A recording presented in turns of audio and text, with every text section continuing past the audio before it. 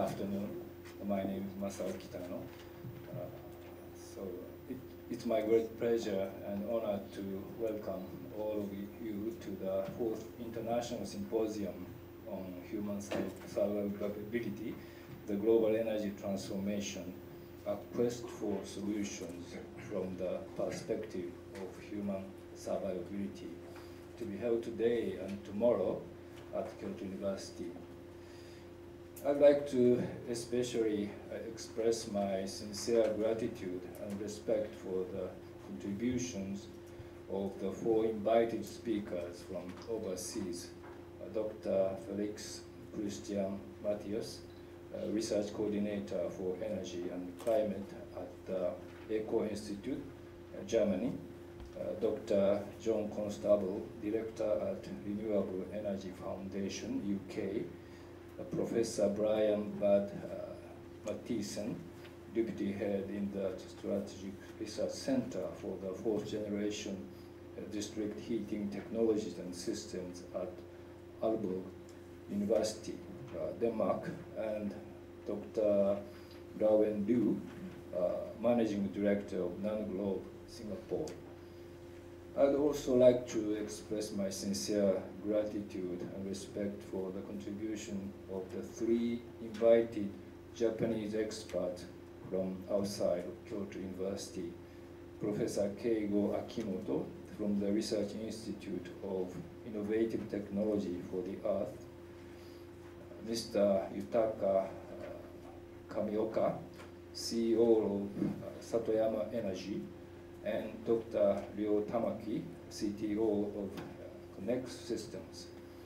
Thank you all for coming to Kyoto University.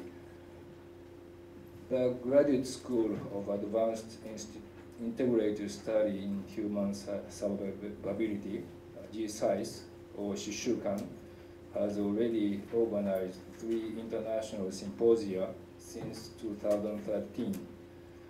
The first symposium was held in March 2013 with the participation of UN representatives and executives from leading international organizations. The major objective of the first symposium was to identify the skills and ethics essential for future global leaders to deal with difficult global issues such as environmental degradation, economic crises, natural and anthropogenic disasters, terrorism, gender and poverty issues. The first symposium also aimed to establish an international collaboration framework to share knowledge and experiences about educating future global leaders. Both the second and third symposiums were held in 2014 with the goal to expand that international collaboration framework network by invited leading experts from Harvard University, UNESCO, UNEP, OECD, and FAO, as well as NGO representatives.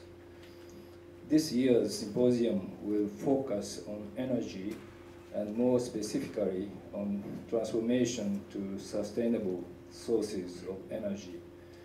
Another goal of this year's symposium to help develop a holistic and transdisciplinary perspective on global issues that we have called human survivability studies. In spite of the existence of a wide consensus on the global transformation to sustainable energy, there are still many questions that need to be answered.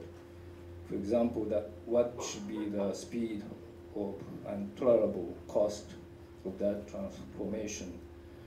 There is a great deal of discussion centered on tipping points, threshold, and planetary boundaries. These require urgent action that has to start today, but from the start we should have a clear vision of where we'd like to go or where we would like to be after 20 or 30 years, and what specific change we we'd like the global energy transformation to involve. Kyoto is well known around the world as a Japanese city where the Kyoto Protocol was signed. However, it is also an important city for global water issues. Some of you may have attended the 7th World Water Forum in Daegu this April. Looking back to the beginning of the century, the 3rd World Water Forum was held in Kyoto, together with Shiga and Osaka in 2003, when the global water security was widely discussed. Now please allow me to say a few words about Kyoto University. Since its foundation in 1897, Kyoto University has worked to cultivate academic freedom under a spirit of self-reliance and self-respect, and to open up new horizons in creative scholarly endeavors. The university has also sought to contribute to peaceful coexistence across the global community. The university was established to promote science and technology independent from the central government. Our academic style is deeply imbued with the rich cultural heritage of Kyoto City. As you may know, Kyoto City and its surrounding areas, including Uji City, have 17 World Cultural Heritage sites, as well as many other historic sites, such as very ancient temples and shrines, including famous Golden Pavilion. One reason for this rich heritage is that Kyoto was the capital of Japan for over 1,000 years, from 794 to 1868, after which the capital moved to Tokyo during Meiji Restoration. Kyoto University's involvement in the region, rich cultural milieu, is no doubt one factor in our ability to produce scholars of an exceptional standard, including 9 Nobel laureates in science and technology field. Among them, 7 graduated from Kyoto University. 2 of them are a professor and emeritus professor of Kyoto University. The first of our scholars to win the Nobel Prize was Professor Hideki Yukawa, who won the Nobel Prize for Physics in 1949. He was, in fact, Japan's very first Nobel laureate. In October 2012, Professor Shinya Yamanaka was awarded the Nobel Prize in Physiology or Medicine. Last year, Professor Isamu Akazaki, who graduated from our Faculty of Science, was awarded the Nobel Prize in Physics, together with 2 other Japanese laureates. Currently, Kyoto University has 10 faculties and 17 graduate schools, as well as several research institutes and centers. There are also a number of other facilities, such as libraries, a museum, experimental forest and fields, nuclear facility, and university hospital. We currently have an enrollment of about 13,000 undergraduate students, including 200 international students, and 9,000 graduate students, of whom 1,200 are international. Of our graduate students, 4,800 are master's students, 3,700 are PhD students, and 700 are enrolled in the Graduate School of Management and Government.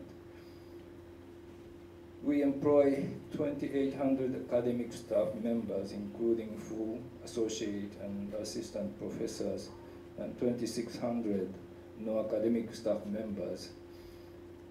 It is through the combined effort of all our students, faculty, and staff that we are able to operate as one of the world-leading universities and contribute to international society through our research, education, social outreach, and medical sciences.